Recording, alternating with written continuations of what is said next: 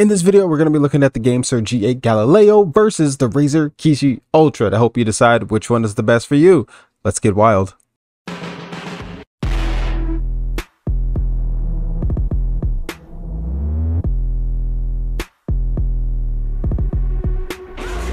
Alright, so first what we're going to do is talk about what these controllers have in common. One of the first things is that both of these have a headphone jack. They have two programmable switches. They both have USB-C connections with pass-through charging, extra grips on the back for better handling. They both offer virtual touch support on Android devices. When comparing to the backbone, both of these controllers are a lot larger and more of a full-size controller.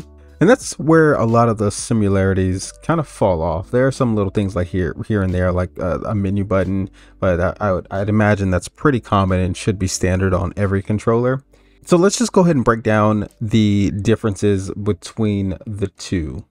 With the GameSir G8, the cost of the controller starts at $79.99, so that's 80 bucks US. Supports phones with a length of 110 through 185 millimeters. There are Hall effect joysticks on these controllers, a tilting Type-C port, and you can just kind of move and tilt. That way you don't have to worry about you breaking this little stick here while trying to place your phone inside of it. One cool little feature is that the controller allows you to remove both faceplates, and if there is something that you don't like about the joystick, you can just pop it out and change it with one that comes with the controller if you buy it brand new. Alrighty, so getting the controller put back together here. A few other things I want to call out: button combinations for the GameSir G8. So there are a few button combinations that you can do to enable some functionalities that are built for the controller. So first one's going to be the hair trigger that you can do in the back here. You can enable or disable hair triggers. You also have the ability to switch or remap your buttons on the fly on the actual controller. You also have turbo functionality with this as well. Also, a little cool thing, you can adjust the volume, increase and decrease the volume. And then also you have a couple other features that are actually on the website, being able to switch into a PlayStation mode, an Android mode, and as we already discussed, the virtual touch mode, or what GameSir calls the G-Touch mode. Also, there is this little button down here. I'm not sure if you can see that, but right beside of the function mode where you enable all the functions and stuff that we just got through talking about, there is a capture button right next to it. This will allow you to take screenshots of whatever app you're in, whatever game you're playing. Unable to actually do recordings while pressing this button, which I thought was kind of odd, but kind of wish you would be able to actually do some type of screen recording while pressing this button. But looking at the documentation right now, I don't see any mention of this button except for the fact that it's just a capture button. So they don't really detail any functions that you can do with this button. And what I got out of it was just a screenshot. So, and the last thing is that the controller, while we talked about both of these controllers having those programmable switches, these are in the back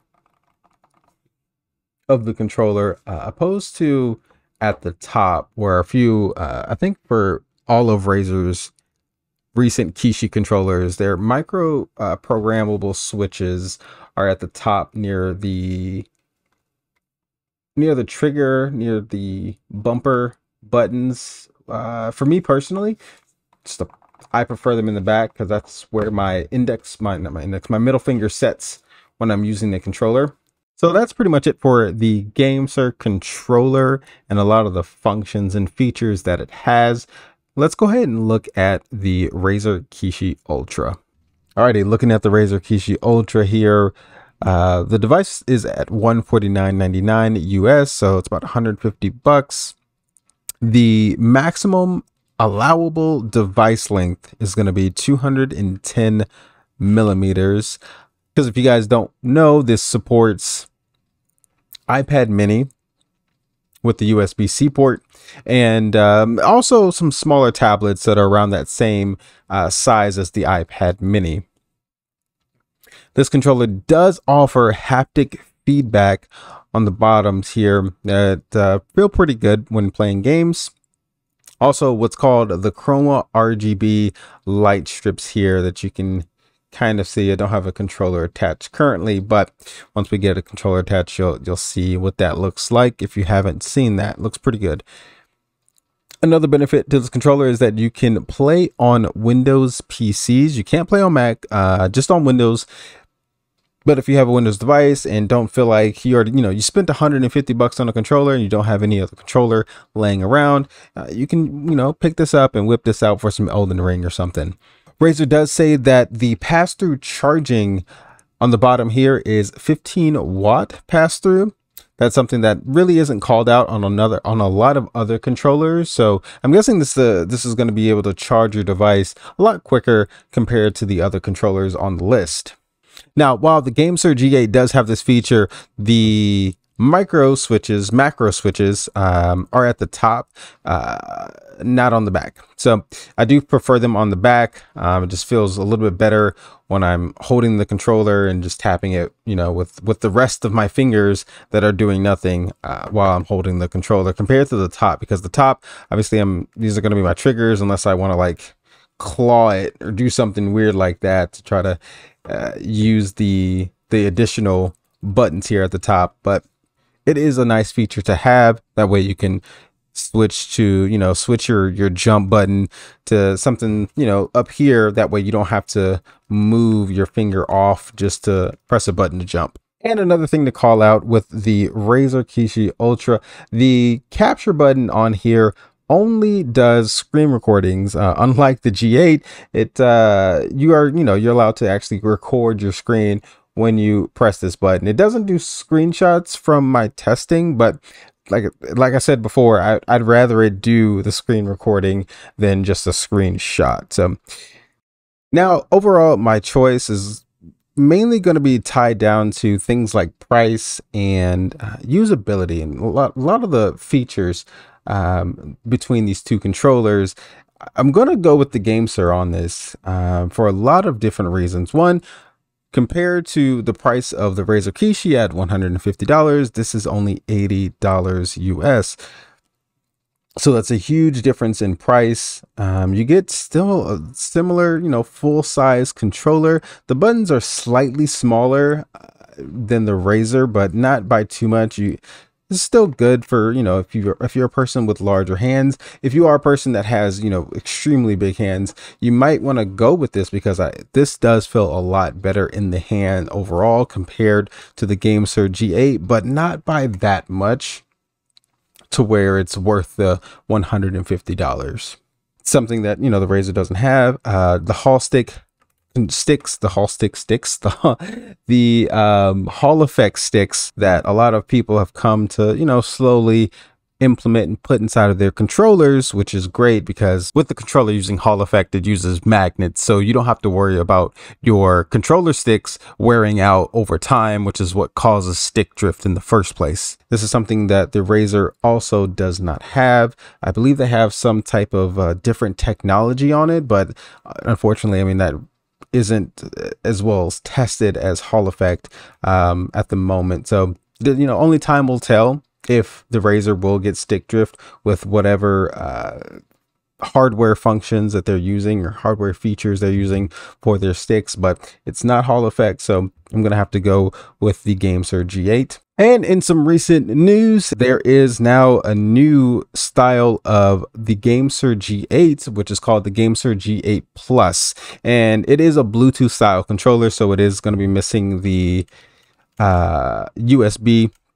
USB-C port here, and it also is going to be missing the headphone jack because it's just a Bluetooth controller. But the reason for the plus is because now it supports iPad mini and certain Android devices as well, similar to, the iPad mini size. So it's really a direct comparison to the Razer Kishi Ultra in terms of that extra big feature that Razer was touting, which was, I definitely didn't expect to see happen so fast, but I'm glad it's here. I know when the GameSir G8 did come out, a lot of people on YouTube, well, not a lot of people, there are a few people and some people on Reddit, you know, going through and taking the whole controller apart and increasing the length that the controller can expand to.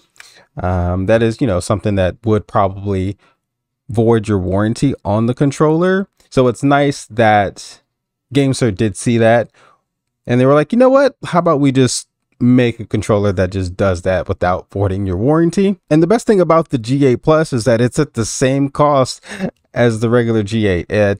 It's so I'm not sure, you know, what these extra features, the haptics and the RGB, it's just not, for me personally, the way I look at it, between this and now the G8 Plus, it's not really worth it, you know. And the fact that, you know, it is Bluetooth, that, you know, kind of means that you could use if you have an older iPad mini with the lightning port, you don't have to worry about the USB-C port here because, well, it's just Bluetooth. So you just stick it in there and you're good to go. But that is going to be the end of the video. I hope you guys did enjoy it. If you did, give this video a like, as it helps the channel, and subscribe if you want to see more mobile gaming content.